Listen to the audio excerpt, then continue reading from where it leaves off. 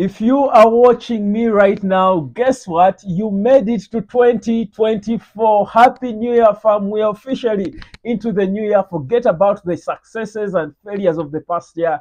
Look ahead, look forward. Forget about the Nottingham Forest stress. Man United fan, look into the future under Sir Jim Ratcliffe. Welcome aboard. And here we are to look at the first piece of work that Sir Jim Ratcliffe has got to do. That's cleaning this squad. The cleanup is starting, and here are the 5 players who could be leaving by the end of the summer. Welcome to the United Hotspot. My name is Webb. I woke up feeling a little corporate today, and I'm like, why not, remind myself of the old times.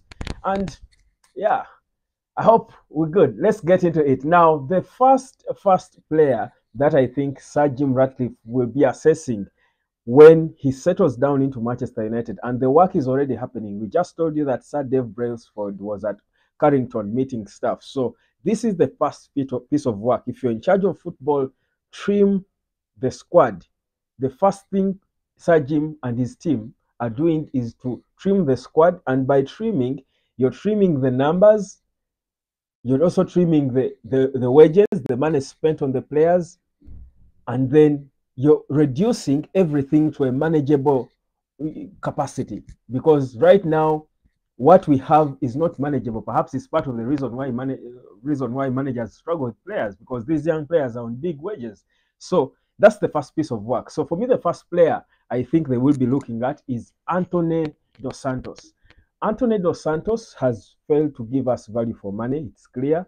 I think it's no attack on him. He sees it.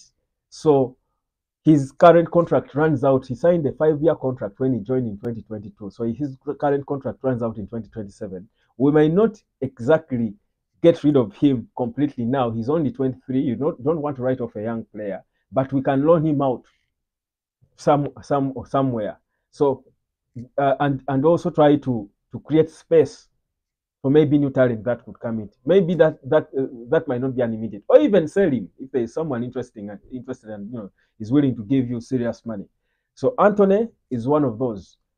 The other player that Sir Jim and his team will be looking at is Scott McTominay. Scott has been a favorite for Eric Ten Hag, just like Antony. Maybe because he's a United boy, he has got the heart of the club because he's from the academy. But the reality is his levels are not consistently up there. Scott McTominay is not world class. We want to build a world class team. Scott McTominay, with all our players fit, in all honesty, would struggle to warrant a regular start. Yet, he's at a level, he's just been named the Scottish best player of the year. He's at the level where he should be starting. So instead of him being on the bench at United, he would rather move on to a club, a West Ham, where he could even be captain. So for me, I think the best thing for Scott McTominay and his personal career, actually, he's only 26, is to leave Manchester United and go and start life in another club. He will be a big marquee player in another club like West Ham or Everton or some of those clubs a little below, even Spurs. And I'm sure several of them would want him if we let go of him now, and we could make some money off him. So Scott McTominay is the other player that Sir Jim and his team will be looking into. The other player is Raphael Varane. Now we know that Raphael Varane has been hoping that Man United would extend his stay by triggering the 12-month extension in his contract. But as it comes out now, Manchester United are not willing. Now, this is again the renegotiations, the proper work being done. They are not willing to keep him but for an extra 12 months because his current contract runs out in June, 30th of June. That is this summer, this year. But there is an option to trigger 12 months. So United is saying we're not taking that option on the current terms, £340,000 a week. We're not taking that. We want to keep you, but we need to cut your wages. Now, Varane might be thinking, but for me, whether he wants that or not, the best thing actually for United for me is to cash in on Varane right now. Because if United said Varane is up on sale now, European clubs would be jostling for his signature and would make money. Because the reality is we need to let go of Varane. He's earning too much money. He's a big player, but he's not consistent. His injuries are not going to stop. let's face it, they are not going to stop. So you keep costing us. And then him being in and out of the squad disorganizes whatever the manager is doing. I'm relying on you that, okay, you're my big center back with Martinez, but after one game, you're sick. So I have to go back now to brief to either Maguire. So I think such a player causes confusion in the long run. So for me, the best thing for United is to sell, to boldly come out and say, we are selling Rafael Varane. That's the third player that I expect Sir Jim Ratcliffe to be looking into. Now, number two is obviously, and I'm focusing on the players who are there. Don't tell me about Jadon Sancho, because that one's fate probably was already done and dusted. But the number two player that we will be looking into is Anthony Martial. For Anthony, I think that was done. The decision was made. And I feel like Anthony should be the first players that Sir Jim Ratcliffe deals with, because we need to let go of Anthony to make way for a backup striker, a serious backup striker for Rasmus Højlund, because with Anthony there, with Anthony Martial, that is, we always keep pretending and thinking we have a backup for Højlund, yet we actually don't.